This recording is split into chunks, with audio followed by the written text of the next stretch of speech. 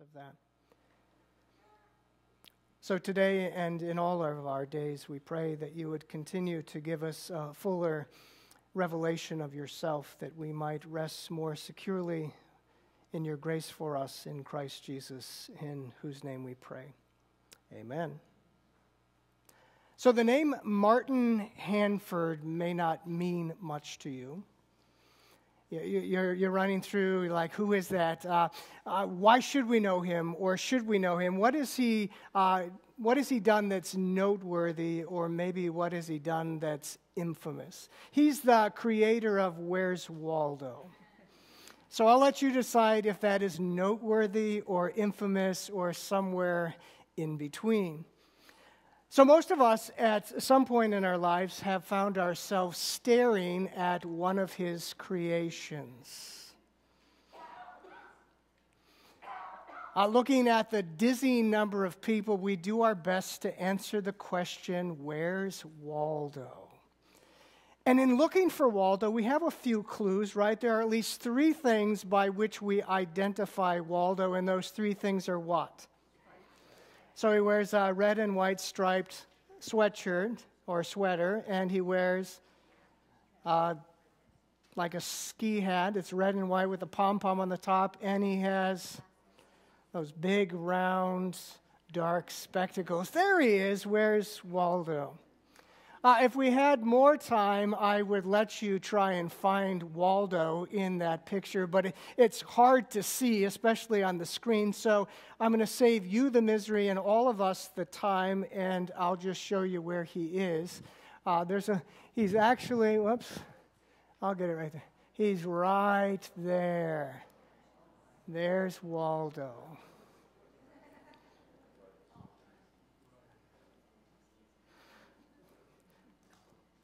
So when it comes to Jesus, we often imagine that he too had identifying characteristics. But do you remember what the prophet Isaiah said about Jesus about 800 years before the incarnation? This is what he wrote in the 53rd chapter, speaking prophetically of Jesus. Isaiah writes, he had no beauty or majesty to attract us to him, nothing in his appearance that we should desire him. If I may add, there was nothing about Jesus' appearance that would have identified who he truly was. I know it seems like ages ago that we celebrated Christmas, but it was only like 5 weeks ago. And I want you to think about the angelic message given to the shepherds, right? Do not be afraid. Behold, I bring you good news of great joy that will be for all the people. Why? Today in the city of David, a Savior has been born to you, who is Christ the Lord. And this will be a sign. You will find a baby wrapped in cloths and lying in a manger. Notice the angel did not say you will find a baby with a halo. Okay, but that's often, artistic license here. He didn't say you would find a baby with a halo, and you certainly didn't say that the baby would be glowing with the glory of the Lord. That in terms of the identifying marks of the Savior, they're all too ordinary. What the Christ child is wearing, strips of cloth, where he is laying, he's in a manger. Since most of us grew up knowing Jesus' true identity, it's hard for us to imagine that everybody didn't recognize him for who he is.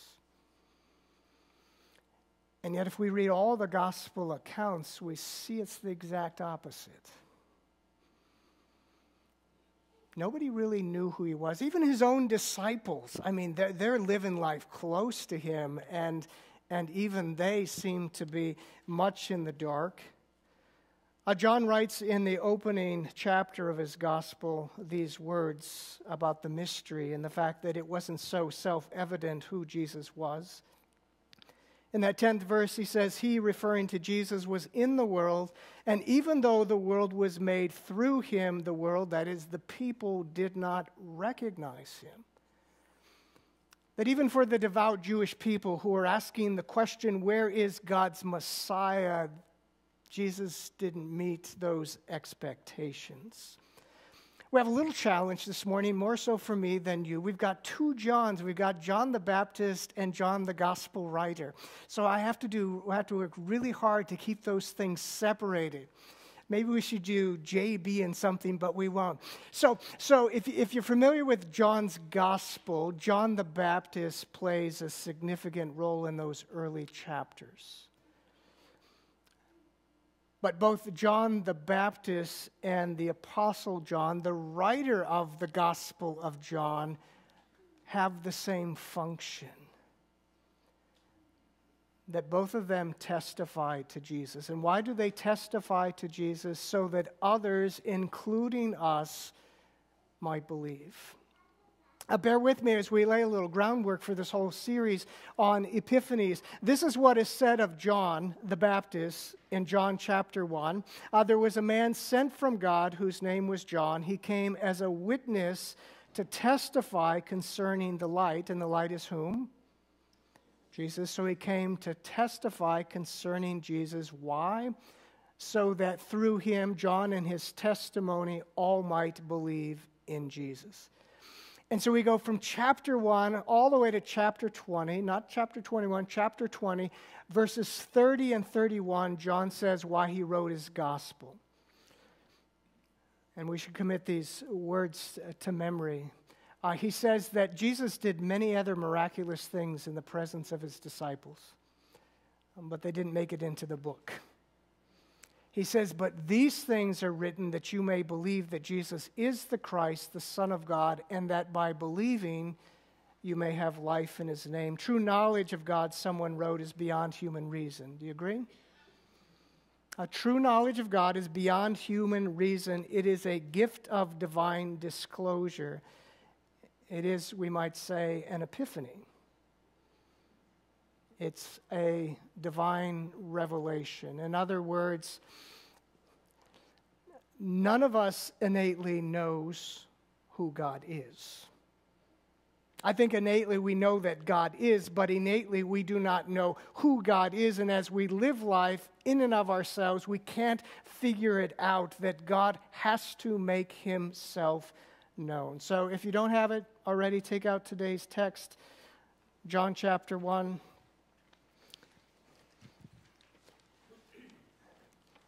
You should be a little more awake than the early service. I threw them that really slow pitch so they could knock it out of the park. So as you read, what I want you to do is reread verse 29, and here's the slow pitch to you. What does John the Baptist reveal about Jesus' identity? Jesus is the Lamb of God. Excellent. The question is, how did John know that Jesus is the Lamb of God? All of us have been to seminars and get-togethers. You've got those name tags, and the top part says hello, and we get to put something beneath it. So did John know who Jesus was because Jesus was wearing a hello, I'm the Lamb of God? No. In fact, twice, if you read on in there, twice in verse 31 and then 33, John says, I myself did not know him. And we're like, what? You leapt in your mom's womb when you heard Mary's voice. Well, he knew who he was. He's his cousin, but he doesn't know his true identity.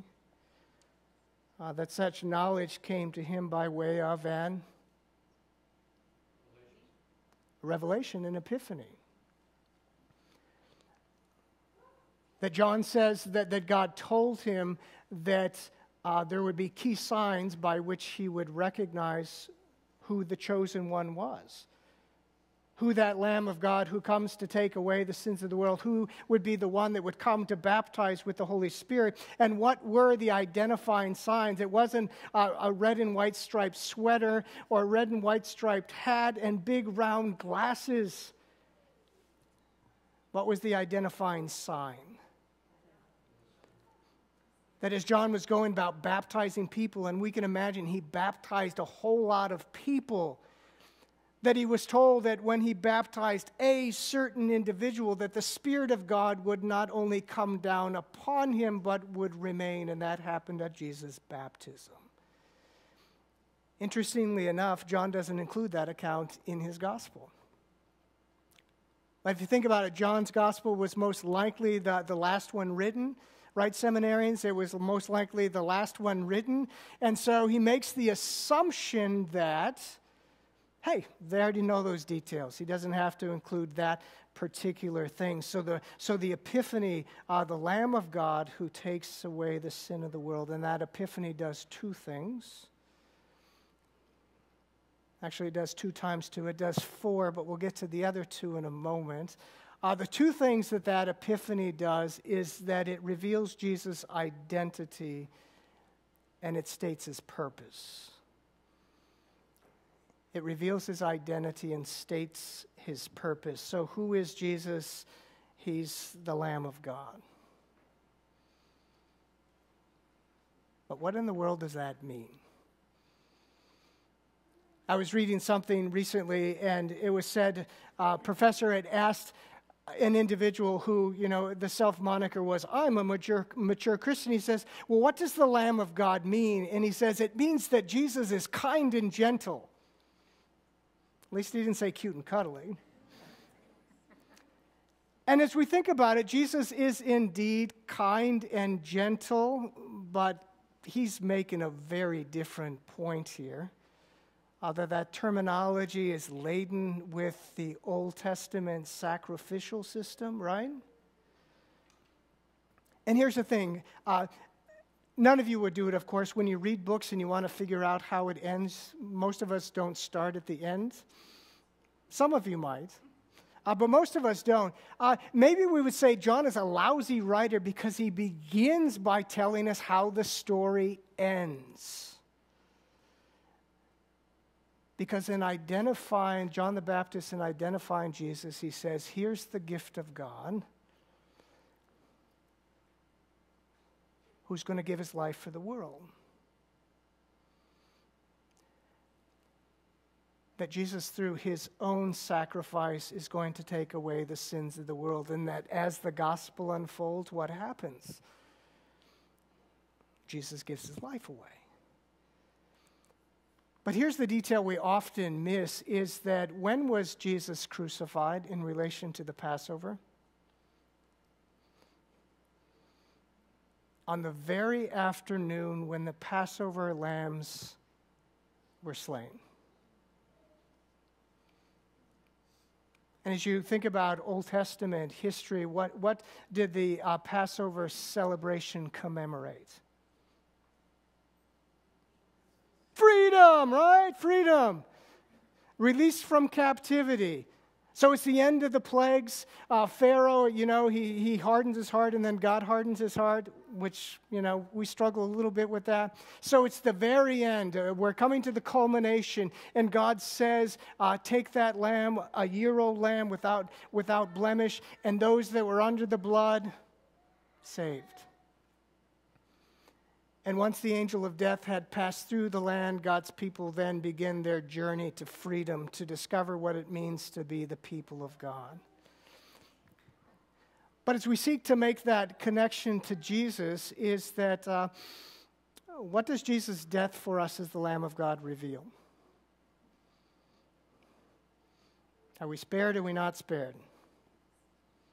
Under the blood. Safe. But more importantly, I shouldn't say more importantly, but equally importantly, is it lets us know that Jesus has effected a new and greater exodus. Whether or not we recognize it in our daily life, at one time we were bound, and in Jesus we've been set free. At one time we weren't a people, but now we are the people of God. Somebody said it in this way, that we have been brought out of an older and even darker slavery. And now we've been set free to live as God designed us to live. People ask me all kinds of questions over the years, and the thing I always want to know, what is the question behind the question, right? So occasionally someone will say to me something like this, Pastor, why do we have to learn these things? And the underlying sentiment is this has absolutely nothing to do with real life, with my life. In other words, why can't we get to the good stuff? Why can't we get to the practical stuff? Like 3 steps to a more robust prayer life, or 4 steps to live in a worry-free life, or for very ambitious, 10 steps to a better you and me. Why can't we just? Because all of those things are linked to Jesus' identity. In this particular case, to the fact that he's the Lamb of God. Because having taken away the sins of the world, we can now boldly come before God's throne of grace in prayer. And if we are in Christ, as Paul writes in Romans chapter 8, there is now no condemnation. And then there's that part that we like so well, that nothing in all of creation can separate us from the love of God in Christ Jesus. If you want to live a worry-free life, it's living life in light of Christ. And a better you and a better me, I need more help than you do, but a better you than and a better me. We can't do it apart from Christ Jesus. It's the result of being who we already are in Christ. And that leads us to the second part of the Epiphany. So we move from the who and the what of Jesus, the Lamb of God who takes away the sin of the world. We move from the who and the what of Jesus to the what and the who of us. What are we? Forgiven. And we hear that all the time. But I'm not sure it sinks in very well. Kind of if we could, in a hologram or something like that, we could see what we look like on the inside. I think a lot of us are just kind of weighed heavily by the things of the past. That we bear far too great a burden of shame and guilt, the stuff that Jesus has taken away. So what are we? We're forgiven. Hallelujah. And then it's who are we? That once we were alienated from God, that's what sin does. It separates, it alienates. But now that that's been dealt with decisively in Jesus, we've become what? Children of God. This is what John says about that in his opening chapter in the prologue to the gospel. He talks about that Jesus came to his own didn't receive him, but to all who recognized him, who all received him, to those who believed in his name, God gave the right to become children of God. And notice it has nothing to do with ethnicity. It has nothing to do with intelligence. It has nothing to do with human decision. Children born not of natural descent, nor of human decision or a husband's will, but born of God. And here's the thing, as those who have been born of God, who have received the Spirit of God, we're now enabled to live life differently, more prayerful and less fretful, and a better version of us because of the freedom we have in Christ. Again, why do we have to know so many things about Jesus? Why can't we just skip to the good stuff, to the practical stuff? Because our lives are inseparably linked to Jesus. And the better we know who he is and what he has done for us, the better we know who we are because of him and what it means to live a life for him. We're going to return to where we began, to Martin Hufford and one of his creations. And as the creator of Where's Waldo, he places Waldo somewhere in the chaos of humanity. Now consider this, that our Creator condescended to come into the chaos of humanity. But unlike Waldo, he doesn't come as a mere spectator. Jesus comes to rewrite the story of humanity. Let that sink in for a moment, that Jesus comes to rewrite the story of humanity. I believe that's why John's gospel begins with creation. In the beginning was the Word, and the Word was with God, and the Word was God. Through him all things were made. He begins with creation because Jesus condescends to enter the fray of humanity, to rewrite the story of humanity. That he comes to be a curse, to break the curse. He comes to be bound that we might be free. He comes to die that we might experience life that is true life. He comes to rewrite the story so that the ending for those who believe on him, for those who trust in him, is not a ghastly ending, but a most glorious ending. And there is the epiphany that the Lamb of God has come to take away the sins of the world. Let us pray.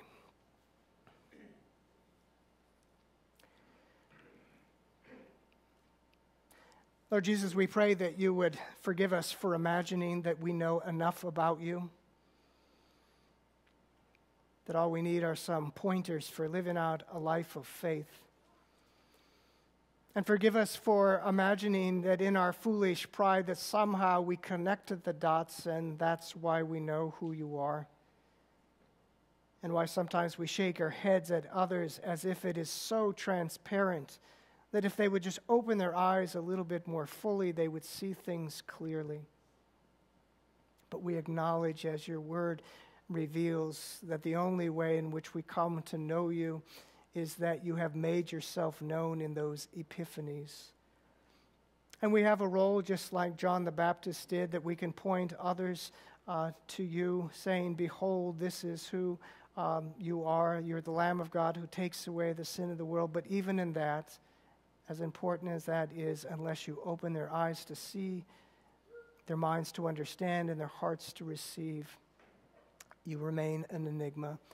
So as you have been pleased to reveal yourself to us, we pray that you would reveal yourself to others, especially those we know so well.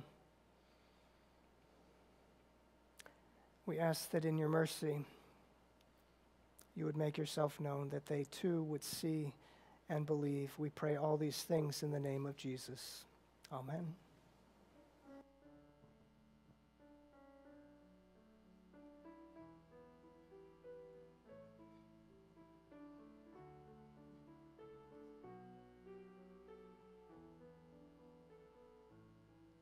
Lift your head, raise your eyes, look around.